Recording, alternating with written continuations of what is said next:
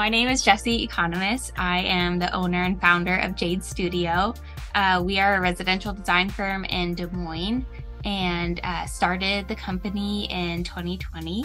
So was at a firm in town for about 4 years and then decided it was just always kind of in my heart to start my own thing. So took the leap of faith, and then about 2 months later, the world shut down and I was terrified by that. It was it was a huge kind of step of faith to start the business in the first place, but then to like immediately go into that.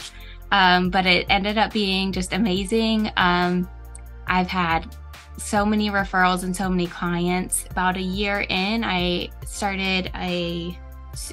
opened my own studio space downtown and started hiring, and it's kind of been a whirlwind ever since, but it's been super fun.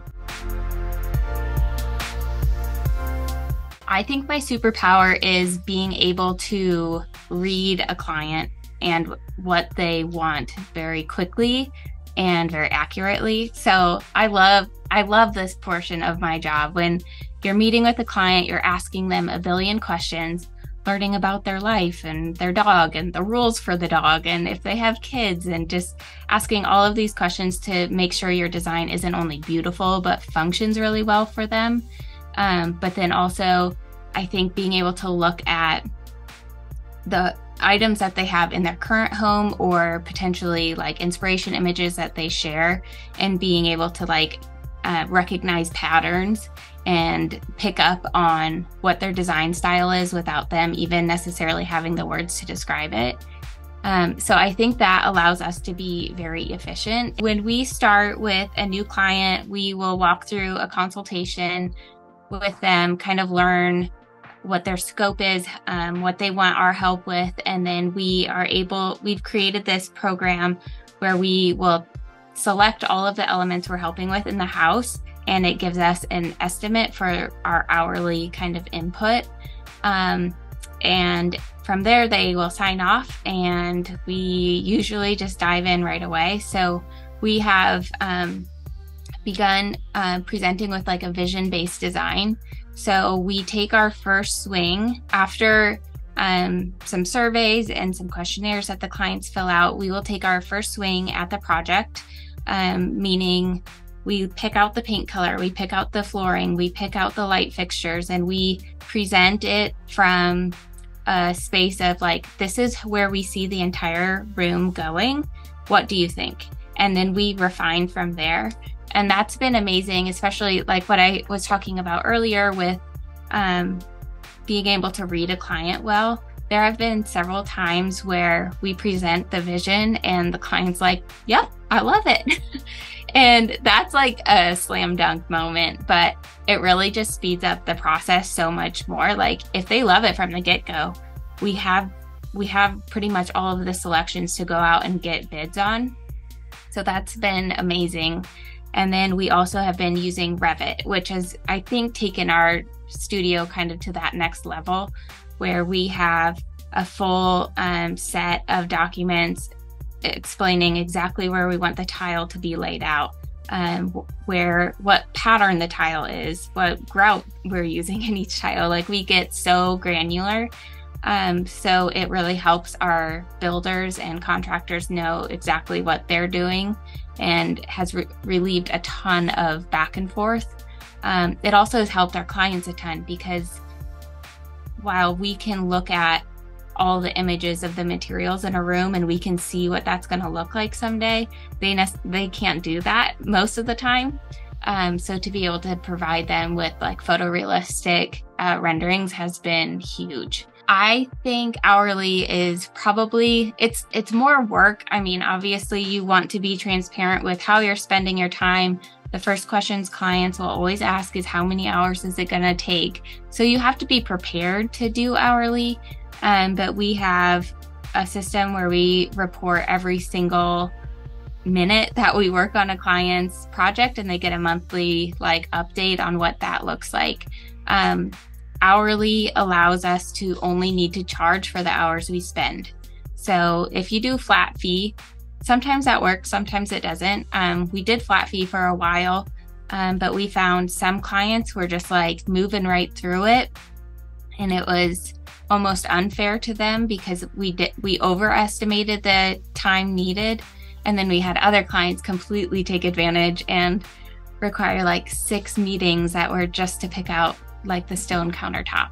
And like, you can't anticipate that. Every person's different. So hourly allows you to really kind of hone into whatever personality, and you're not going to be better. The client's not going to be better. Like it just feels like a more seamless fit. I've experienced such a change and a transition from nothing being available online. You literally had to buy through your designer and you didn't have other options. It was strictly to the trade. And now it's like, it's everywhere. So I think designers have had to pivot a little bit, knowing our clients have the option to shop us online and knowing like there are prices everywhere. So I don't mind it, to be honest, because I want our clients, I want them to go price check, because we're being very respectful with our numbers. We're being very intentional with our markups. And yes, that is part of our business and we make money through it. But I think as a designer, we charge hourly, and I am excited to share some of our designer discounts with our clients. So I think that's been an interesting shift of like, you can't rely solely on making money through product, but you now have to kind of educate people and get them on board with being okay paying an hourly fee for your services, and then fully separate the furnishing side of it. In Des Moines, I do think we have a little bit of a harder time accessing furniture and showrooms. Like the closest showroom would be Chicago, and or going to High Point. And that's so beneficial for designers. So I'm so jealous of like the designers who live really close to a merchandise mart and can just like pop over there, test it out, show their clients, and then leave. So that, I think, really leads us to needing to know our furniture brands really well, remember proportions, remember the sit and feel, and be able to communicate that really effectively. A lot of our clients just trust us that we know the furniture that we are presenting will be comfortable, it is high quality, and all of these things. So I think that is difficult in Des Moines, to not have all of the physical items for people to sit and touch and feel. I also think in Des Moines specifically, and maybe this is nationwide, but I think people are now starting to understand the value that interior designers bring. We're not just little decorators who come in with like vases and flowers and like put it on a shelf. We're capable of doing so many big things that really help a build move forward. So I think that education bit is super huge. And the more designers who are out there kind of pitching like, no, we do like construction documents and we are drawing every detail for every wall and full electrical plans and like all of this. I think that definitely helps up the ante of like our firm compared to others. I want Jeid Studio to be really, really big. We're up to 10 employees right now, and I would say that's pretty fast for only being open for like 3.5 years. But I have goals of being 30 plus employees, and that always surprises people at like, they kind of think it's crazy that we already have 10. And I'm like, oh, we're just getting going. So yeah, I want to be able to like have a reach nationwide, and I don't want to be just Des Moines focused. So yeah, it'll be exciting to see where this goes, and hopefully we just continue to be blessed with more clients who trust us with our process and be able to just keep on going. Growing up, I always knew I wanted to help people. I think it's been such a joy to like be an employer, and I always joke like I don't feel like I'm old enough for this. But just to be able to like, you spend so much of your life working, And to have our designers coming in, and it's like truly, I look forward to spending time with them every single day.